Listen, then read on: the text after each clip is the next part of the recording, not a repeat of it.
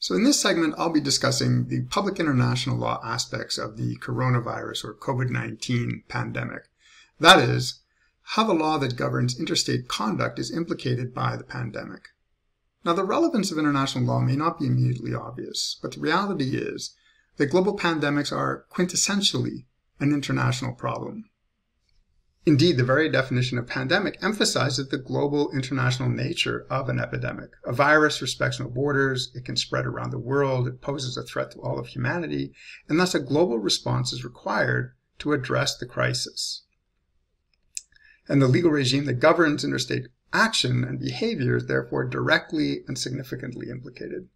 There are, of course, many aspects of public international law that are implicated in all sorts of different ways, but in this short segment, I'm going to just touch on a couple of them. So to begin with, I'm going to look at the obligations that states have to other states in how they respond to a pandemic. And this includes both the obligations to prevent the spread of the disease and the constraints imposed on states in how far they can go in responding to the pandemic. Secondly, I'll look at the obligations of states to people within their territory. And this again includes both affirmative obligations to people within the country to protect them from the disease or from the pandemic, as well as constraints on states not to violate the rights of people within the country in their efforts to respond to the epidemic. So to begin with the obligations of states to prevent the spread of disease, the starting point is the so-called no harm principle and principles of due diligence. Now, all states have obligations under international law to prevent activity or conduct within their territory from causing harm to other states. This is commonly associated with environmental law to transboundary harm from pollution, but it also applies in the context of response to epidemics and creates due diligence obligations to make best efforts to identify the risks or threats of an epidemic and to prevent the spread of infectious diseases to other states. And this applies to all states, not only the state in which the infection originated, but all states have an obligation to take steps to make best efforts in line with their capabilities to prevent the spread of infectious diseases beyond their borders.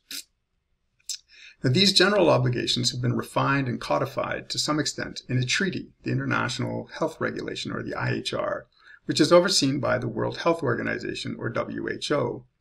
Now, the WHO is an international organization that was formed in 1948 by a treaty that now has 194 state parties, including the United States. The purpose of the WHO is to serve as the directing and coordinating authority on all international health work. And it was given the authority under its founding treaty to promulgate regulations specifically designed to prevent the international spread of disease. And so the WHO did so in 1969 in the form of the International Health Regulations, or IHR, which comprise a separate treaty overseen by the WHO. Now, the IHR was significantly amended in 2005 after the SARS break in order to expand the scope of pandemics that would come within the scope of or under the purview of the IHR. And there are now 196 states that are a party to the IHR, again, including the United States.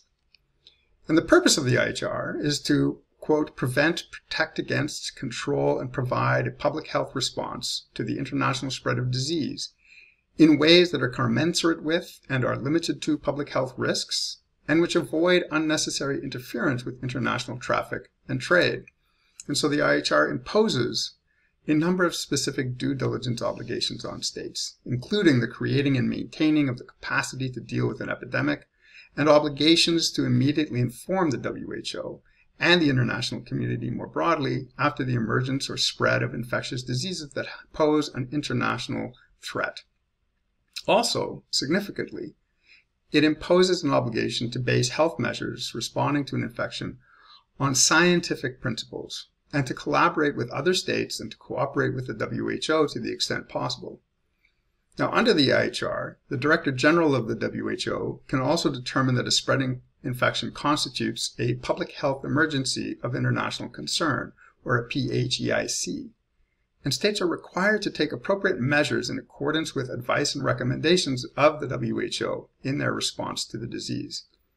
So as noted, the IHR and the WHO try to strike a balance between, on the one hand, actions to help protect populations from the spread of disease and to treat those who are infected, and on the other hand, limit the disruption to international trade, to free flow of peoples, and other aspects of the global economy.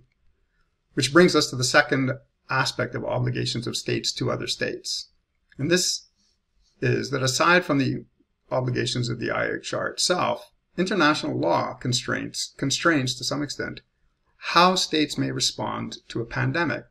States may want to take defensive measures that may violate other international law obligations in agreements on international trade, free travel, refugee law, finance and investment agreements, and so forth. Consider the closing of borders and travel bans that have been imposed by many countries in the current pandemic. These may violate other obligations. Now, some of those violations can be justified under exemptions and derogation clauses in the relevant treaties, which can be invoked in the case of emergency or crisis, but others may not. All of this requires complex issues that have to be analyzed in their specifics. But let's turn then to the second set of obligations. These are the obligations of states to the people within their territory.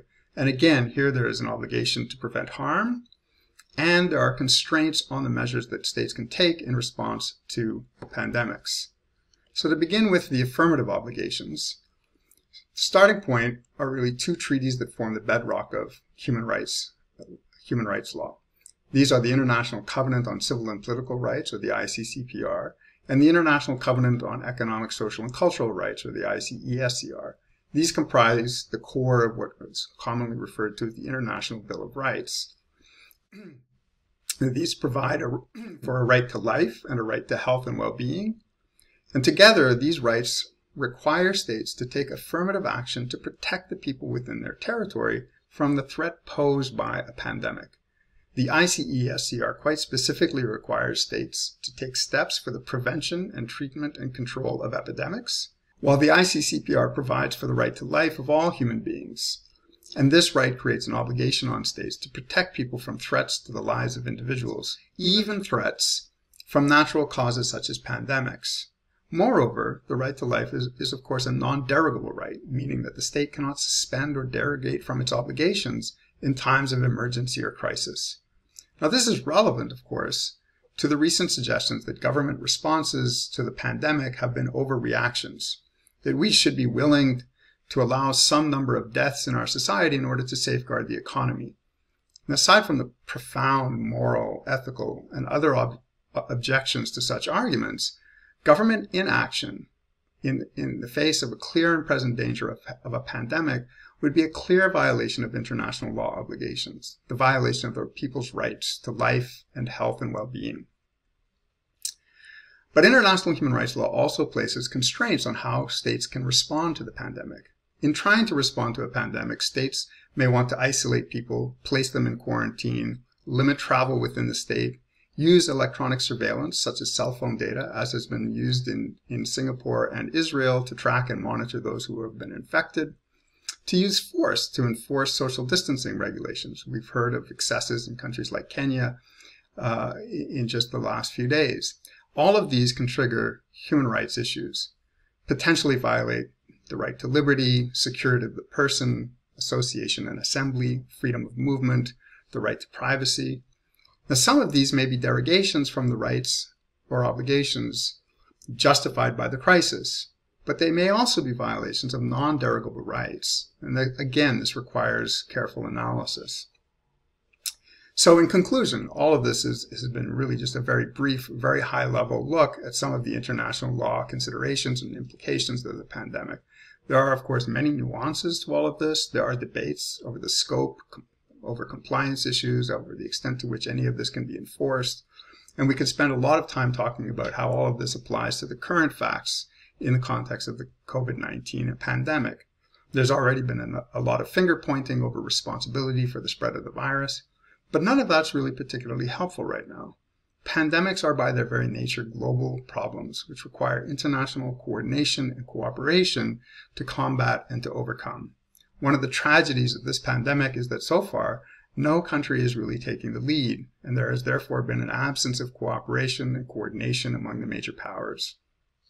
Now, I'll leave you with, for those interested in further reading on this, I would really suggest these 4 blogs on international law and national security law, which have been covering the COVID-19 pandemic carefully, and as well the WHO website. So with that, thank you and stay safe.